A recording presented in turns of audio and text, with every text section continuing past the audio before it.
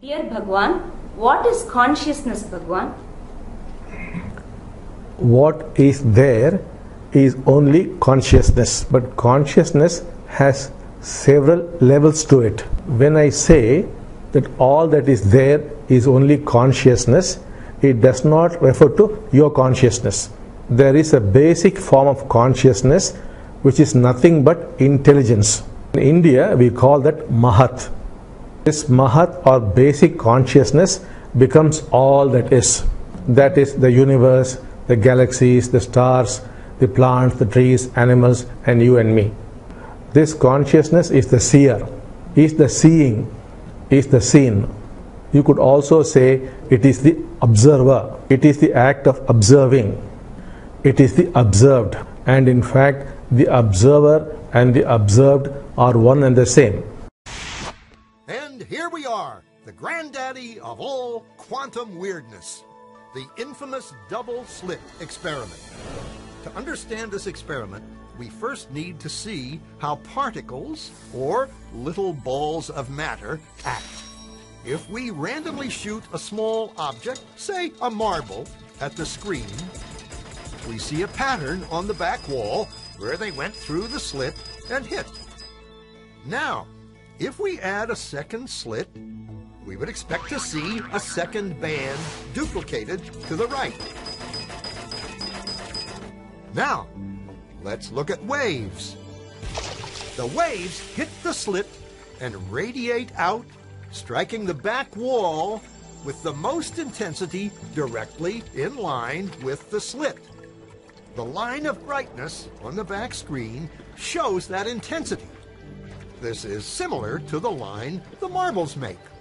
But when we add the second slit, something different happens. If the top of one wave meets the bottom of another wave, they cancel each other out. So now there is an interference pattern on the back wall. Places where the two tops meet are the highest intensity, the bright lines, and where they cancel, there is nothing. So, when we throw things, that is, matter, through two slits, we get this, two bands of hits. And with waves, we get an interference pattern of many bands. Good so far. Now, let's go quantum.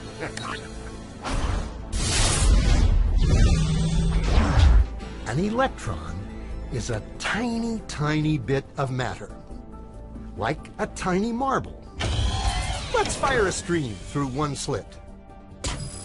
It behaves just like the marble, a single band.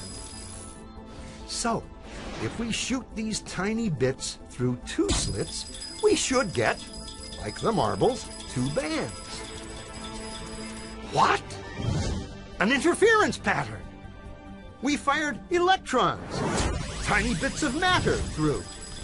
But we get a pattern like waves, not like little marbles.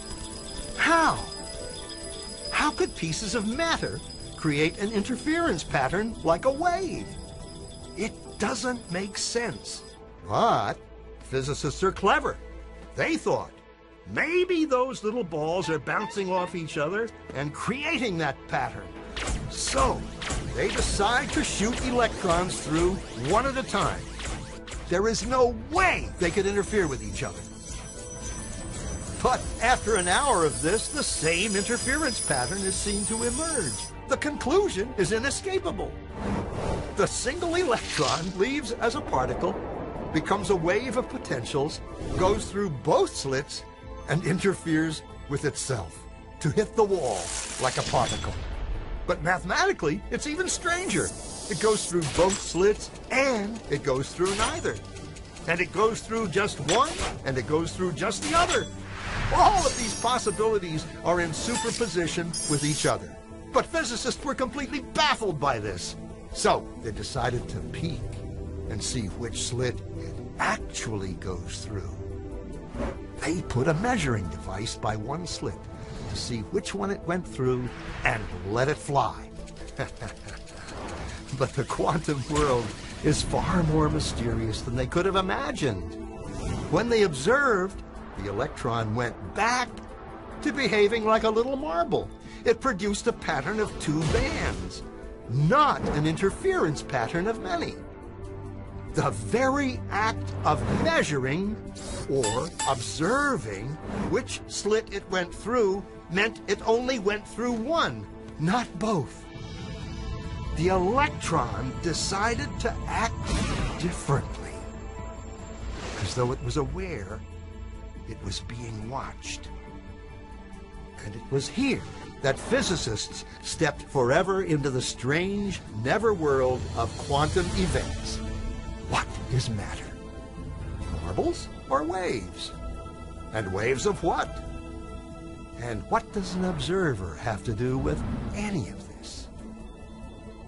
The observer collapsed the wave function simply by observing.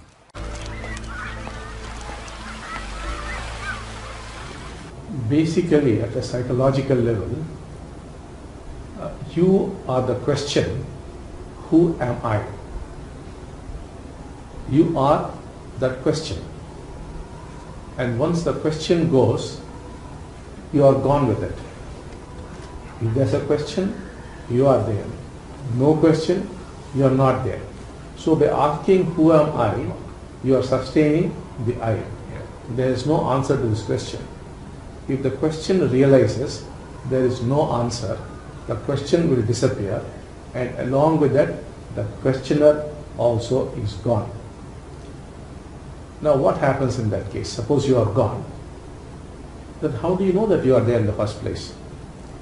What happens from now on is, the observer becomes the observed.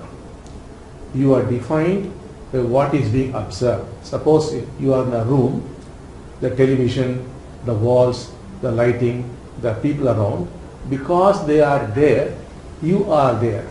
Remove them, you are gone. In other words, the teaching here is the observer is the observed. That is, if there is a tree, because there is a tree, you come into existence. The tree only defines. In other words, you are the tree. Because there is a wall, you come into existence. The wall is what you have become. You are the wall, you are the tree, you are other people. The observer has become the observer. This is for the enlightened person. But if you go into a still higher state of oneness, still higher state, then you will actually become the tree. You will experience the tree breathing, you will actually become the wall. That is a super state. We are not talking about those states. That also is possible. It may come, it may go. But what happens is, you are gone. And whatever is there, that only are you. You are nowhere. Therefore, you are everywhere. Whatever is there, that only is you. Not that you have become that, but because that is there, you come into existence. You are there. You are defined by the other. But the person is completely gone. So however much we explain this state, you cannot understand till you actually get there. But now more and more people are rapidly getting into that state. So I am sure many of you sitting there would soon be able to go into these states. Then you will know for yourself what it is.